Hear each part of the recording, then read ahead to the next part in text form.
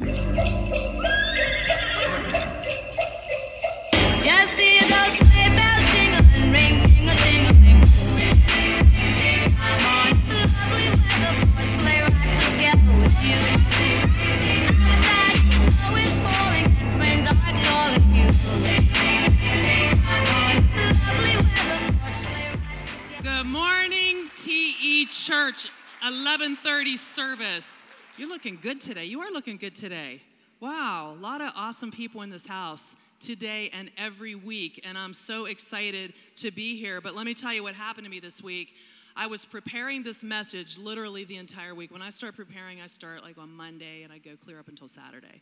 So Friday night, 3 o'clock in the morning, Kaiten had come into our room, and then after she had left the room, God really impressed upon me that I needed to get rid of the entire message for the whole week and start over on Saturday.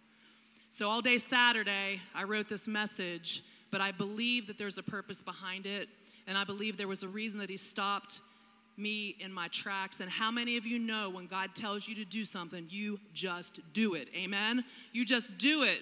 So I think, God having a different plan is okay a lot of times.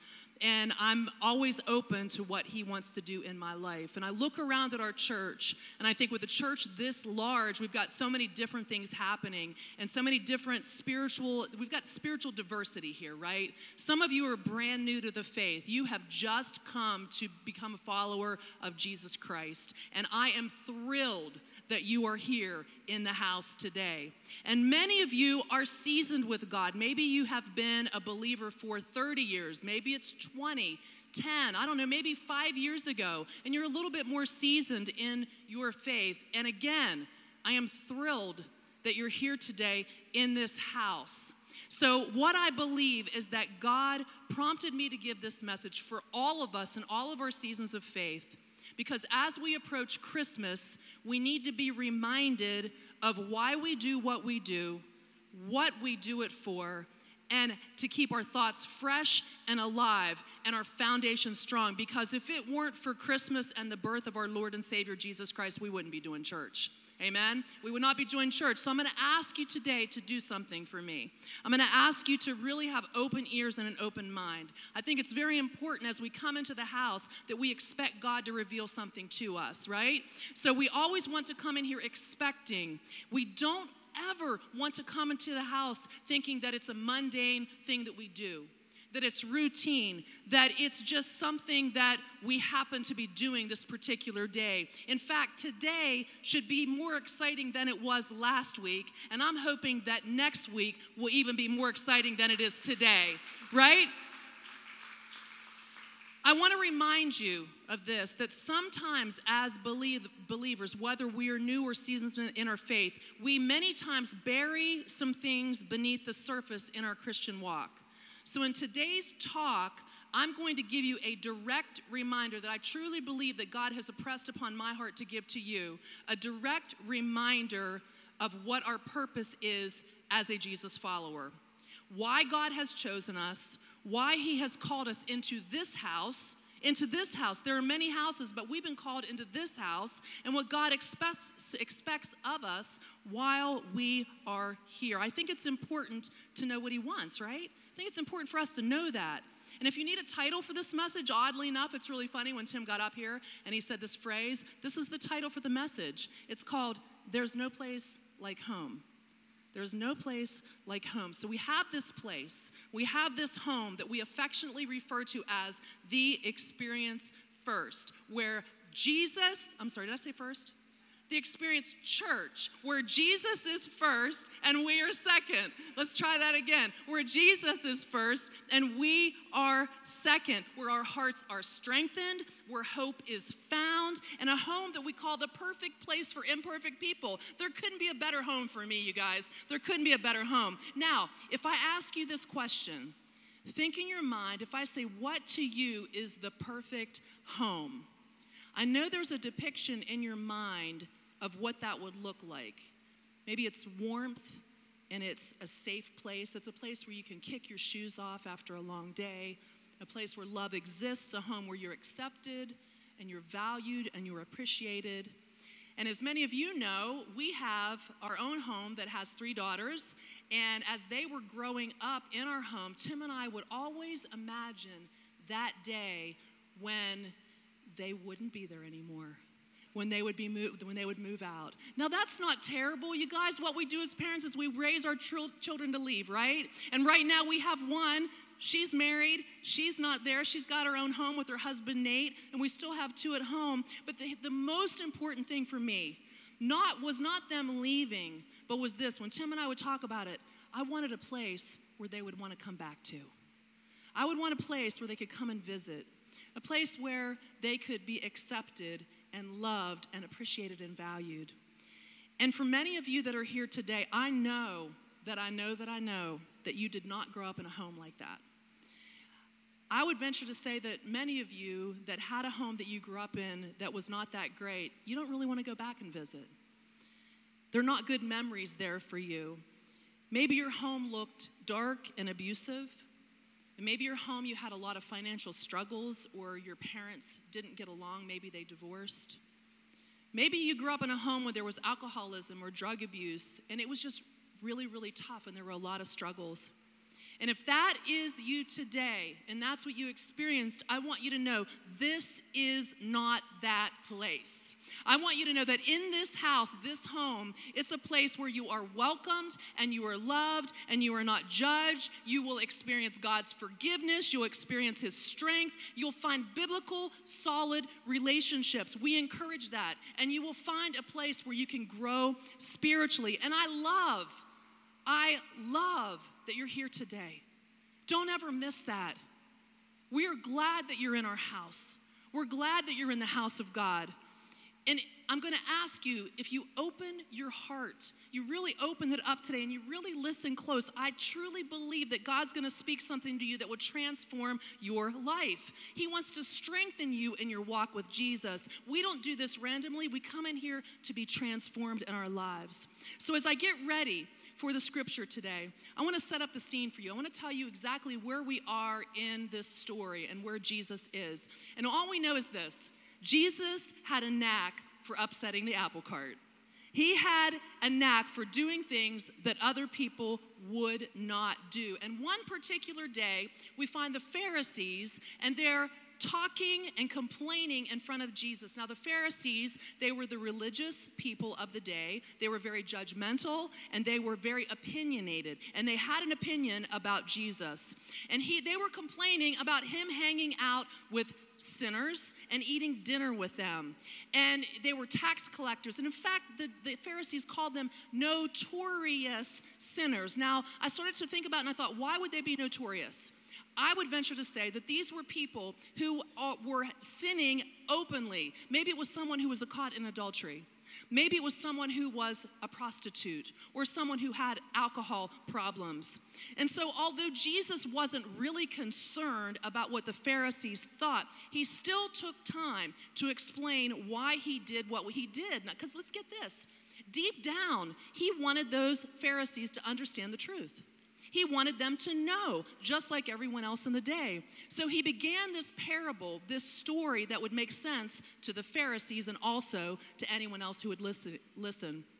And you see, with the Pharisees there, I think they got a taste of exactly what it is he wanted to implore upon them that day. So let's go ahead and get started. Are you ready?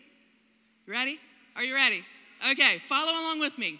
Parable of the lost son in Luke 15. To illustrate the point further, Jesus told them this story. A man had 2 sons. The younger son told his father, "I want my share of your estate now before you die." So his father agreed to divide his wealth between his 2 sons. A few days later, this younger son packed up all of his belongings and moved to a distant land. And there he wasted all of his money in wild living. About that time, his money ran out, and a great famine swept over the land, and he began to starve. He persuaded a local farmer to hire him, and the man sent him into the fields to feed the pigs. The young man became so hungry that even the pods he was feeding the pigs looked good to him, but no one gave him anything. And he finally came to his senses, and he said to himself, "At home." Everybody say with me, at home. At home. At home Even the hired servants have food enough to spare. And here I am dying of hunger. I will go home to my father and say, Father, I have sinned against both heaven and you, and I am no longer worthy of being called your son. Please take me as a hired servant. So he returned home to his father, and while he was still a long way off, the father saw him coming in the distance. And filled with love and compassion, the father ran to the son and embraced him and kissed him. And his son said to him, Father, I have sinned against both heaven and you, and I am no longer worthy of being called your son. But the father said to the servants, Quick, bring the finest robe in the house and put it on him. Get a ring for his finger and sandals for his feet, and kill the calf we have been fattening. We must celebrate with a feast, for this son of mine was dead and now has returned to life. He was lost, but now he was found.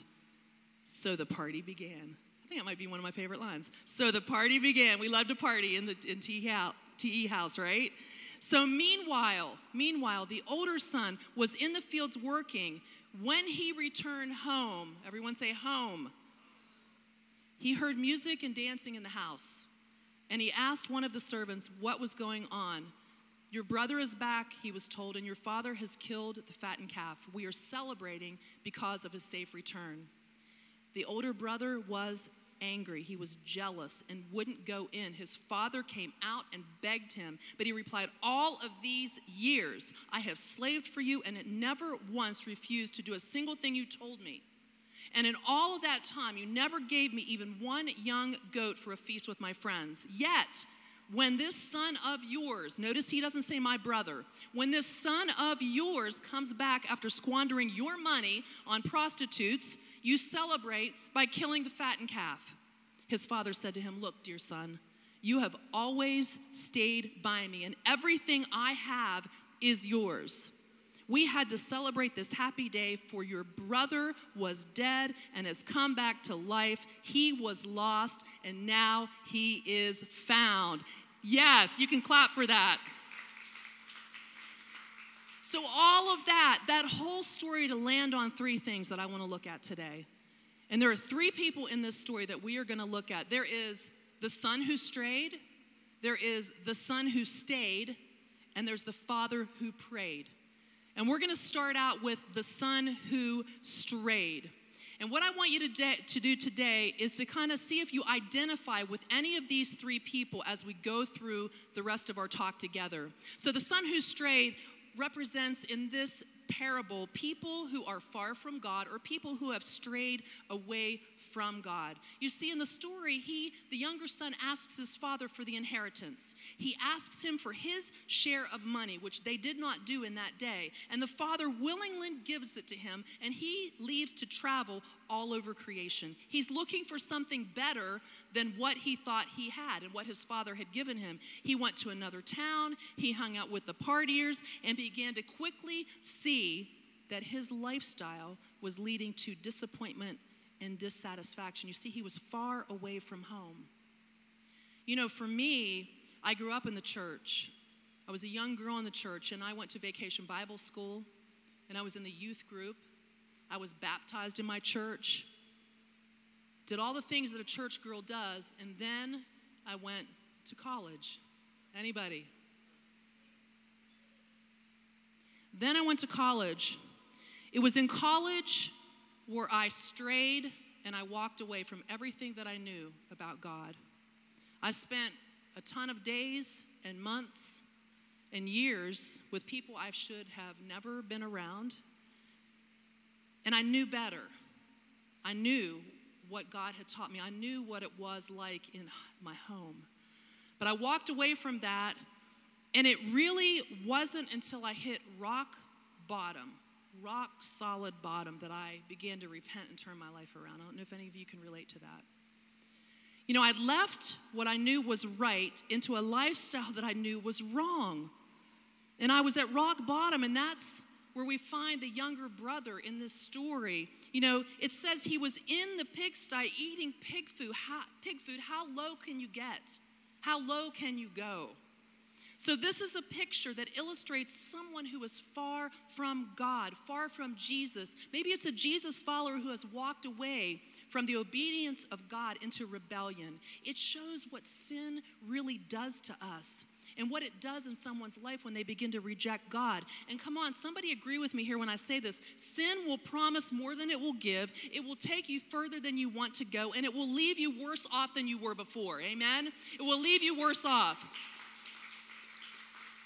You see, sin promises freedom, but it actually brings slavery. It confines you. It binds you up. So at a certain moment, the son who strayed, it says, came to his senses, and he made the decision to go back home to his father and ask for forgiveness. You see, he was willing to give up every bit of his rights as a son and become a servant. He didn't have anything to offer except for his service, but he was ready to repent. He was ready to turn away from the lifestyle that he had led and fall at his father's feet and ask for forgiveness and mercy. Do you know why? Because he knew there was no place like home. I know for many of you here today, you've experienced the same thing. You've gone out into the world looking for better things. I've been there.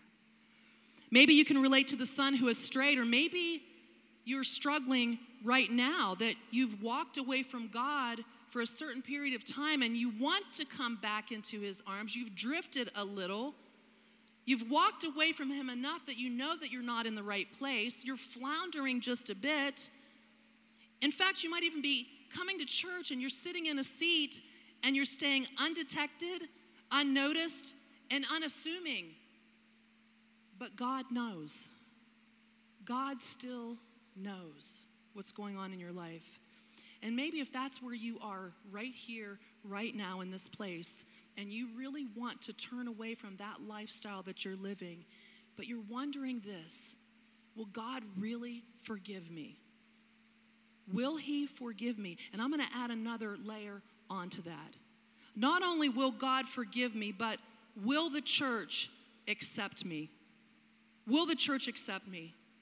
But I want you to know this today, that this church gets its cue from God and God alone. And the word says this: God will draw you up from the pit of destruction, out of the miry bog, and set your feet on a rock, making your steps secure. He will redeem your life from the pit, who will crown you with steadfast love and mercy. And we, the church, will be here to help you as you stay the course. You see, it is not our job as the church to point fingers at you and tell you everything that you're doing wrong. It is our job as the church to point you to God and encourage you to do what he says is right. What he says is right. It is not our job to tell you that, because I'll guarantee everyone in this place already knows what they've done wrong. Shoot, I knew what I did wrong this morning. I probably already know what I'm going to do wrong tomorrow, right? Let's be honest. We know. We don't need fingers pointed at us telling. All we need to do as a church is point people to God. He will set people in the right place. Amen? He'll set them there. Amen. So, the second person in our story, the son who stayed. The son who stayed represents the self-righteous, the Pharisees of the day, and maybe even some of us who are in this house at this moment. The son who stayed, as we remember in our story, felt entitled to something. So the son who stayed is entitled. It's the person who has paid his or her dues, who might stand a bit judgmental, kind of standing back and peering forward and looking toward the brother, just like the Pharisees did toward the sinners. Very judgmental, very opinionated about what's going on with other people and not looking at their own lives. And we can't deny in the story that the son, he worked hard. He obeyed his father. He brought no disgrace to the family. He was a great son. Why? Because he knew there was no place like home. He knew that. But part of his job as the oldest son was this, to help reconcile the father to the younger son. Are you getting the story yet? He's there to help reconcile that. He should have been the host of the party, not the criticizer. And those of us that are in the house today, part of our job is to reconcile people back to God, the ones that don't know him. It's our job as seasoned believers, the ones who have stayed. But the son who stayed, he was supposed to be the mature one. And as we find in our story, he really wasn't. He was supposed to be the one who helped, the one who was there with open arms welcoming his brother home. And if we're not careful, church, if we're not careful, we can easily become like that. We can get used to things going a certain way, right? Get used to the routine. We can forget everything that we do is for the person who walks through that door who doesn't know Jesus. It's everything that we do. Everything that we do. If we're not careful, we can feel a little bit entitled. Maybe we start to feel this: the church really isn't doing enough for me. I have a special seat. I have a special role. I'm not as welcoming to those who are out of the fold as I used to be. I'm a little bit entitled to what I am at this moment. And I'm going to ask you this question. I'll ask you, let's just close your eyes for a minute. Let's just close our eyes. Everybody close your eyes. I want you to think back for just a minute. And I want you to remember the very first time you walked into the doors of TE Church. Because if you're that person today, I want you to remember this one thing. I want you to remember what happened that day. I want you to remember the love and the warmth and the acceptance of a God who extended his grace and mercy to you. I want you to remember the people who shook your hand and opened the doors and welcomed you with grace and love and mercy. And I want you to open your eyes. And now, I want you to remember that we're supposed to do the same. We're supposed to do the same. So the son who stayed might look like many of us, but what I believe that for 2017, it's going to change who we are, and we're not going to look the same as what we were. We're going to allow this word to transform us, and we're going to end up extending grace and love and mercy and acceptance to people who are coming in that door.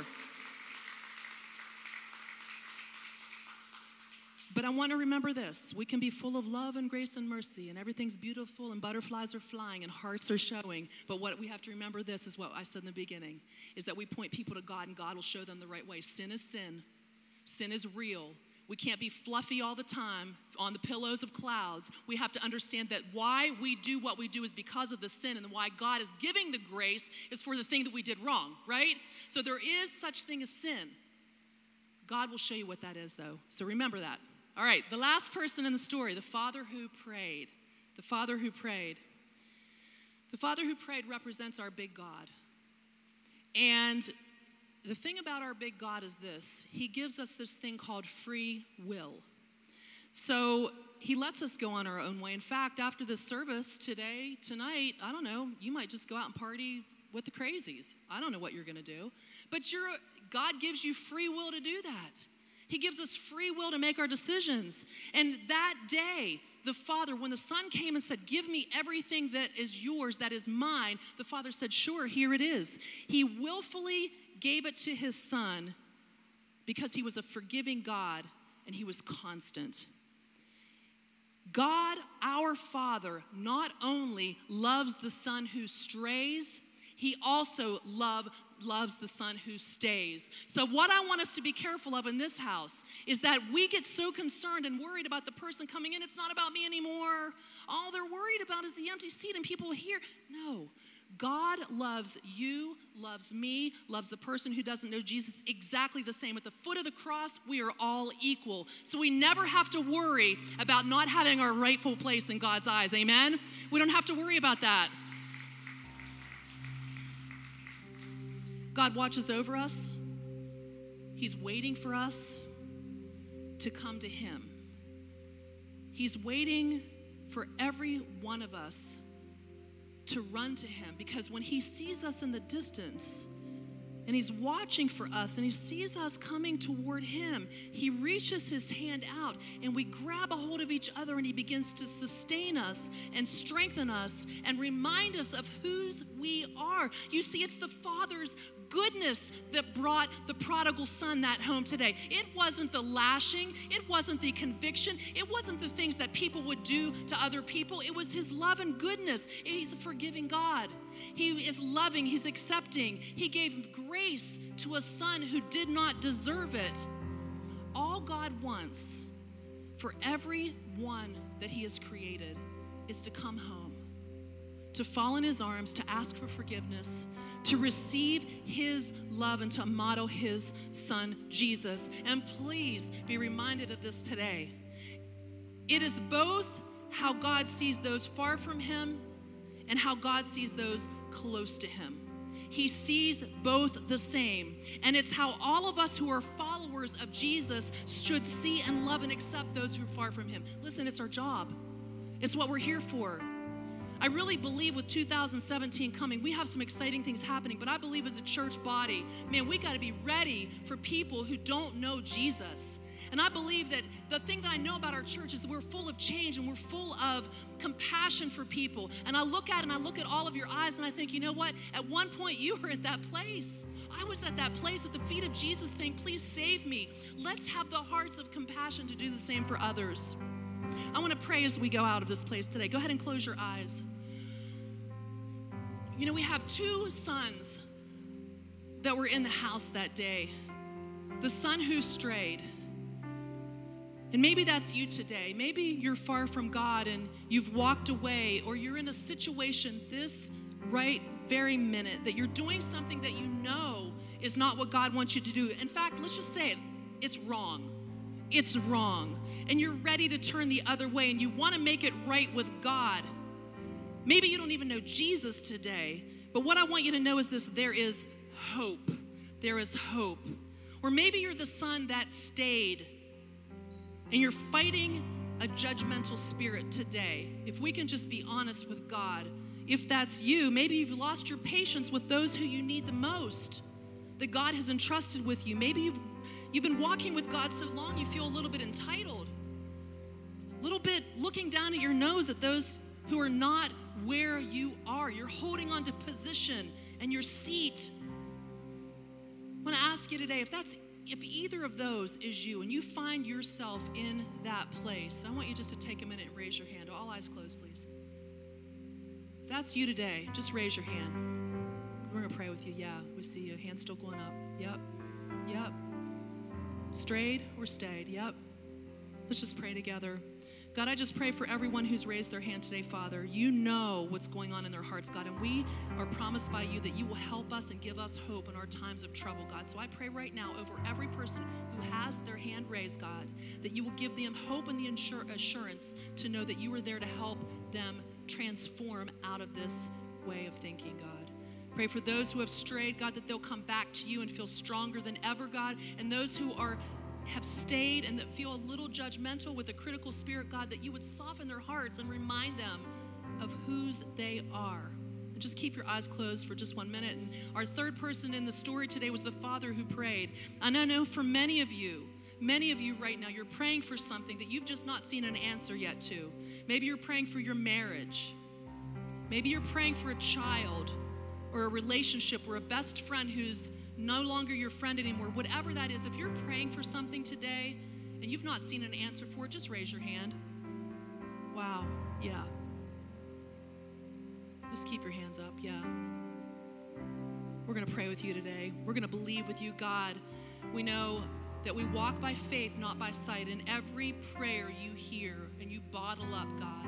And you are working on things behind the scenes that we don't even know about, Father. So I pray right now, Father, that you would give assurance to these people who have their hands raised that you're working behind the scenes when nobody else can. God, remind them that they just continue to pray and persevere and be consistent, God, in seeking you and not being anxious about the outcome, but know that, God, you have a plan and a purpose for this walk that they're on and this prayer that they've given to you, God. And you can put your hands down. Maybe you're that person today who is not in a relationship with Jesus, and you're here today and you're thinking, I want to know him and I want to be a Jesus follower, and I want to give you an opportunity right now to make that next step. We're talking about things today that of hope and love and grace and assurance, and it's available for you. So if you today want to have that relationship with Jesus Christ as Lord and Savior, I want to give you this moment just to go ahead and raise your hand, and we are going to pray with you. Yeah, we see you. Go ahead and raise your hand. Yeah, we see you. Yeah, we see you. Yeah. Just pray along with me in your hearts. God, I know I'm a sinner, but I know that your grace covers every one of my sins, Father. And I believe that you gave Jesus, your son, to die on a cross and to rise again, and he's sitting at the right hand with you to cover every sin that I have, God. And I know right now that you see me white as snow, Father. And I'm thankful to be in a place that I can walk alongside other believers and begin to learn and grow and share, God, and begin to just get stronger in my faith, God. So, Father, we just thank you right now for everyone who raised their hand. Now, we know the angels are celebrating big. And God, we just want to pray for everyone in this house, Father, that as we get into the Christmas season, that you remind us of who we are, that we are to love and encourage and to grow, Father.